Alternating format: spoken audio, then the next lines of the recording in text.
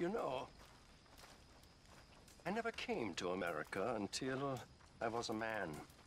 Well, 17. We grew up quick in Vienna. Perhaps too quick. By the age of 12, my brother was beating night watchmen so he could steal some bread for us.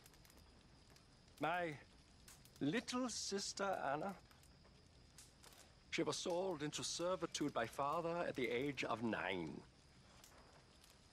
He cried so much the day she left. Me, I had health problems, so I got sent with my uncle on the boat to the New World. Oh, they imagine that Brooklyn fog is better for a child's lungs than good Viennese smoke. We sail into the Hudson. The whole city is on fire because of riots due to the war. I believe I have arrived literally in hell. My uncle is so horrified, he promptly drops down dead.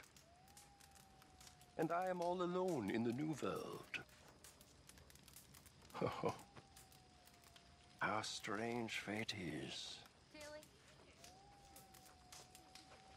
Hi, Karen. And look at you now, living the dream.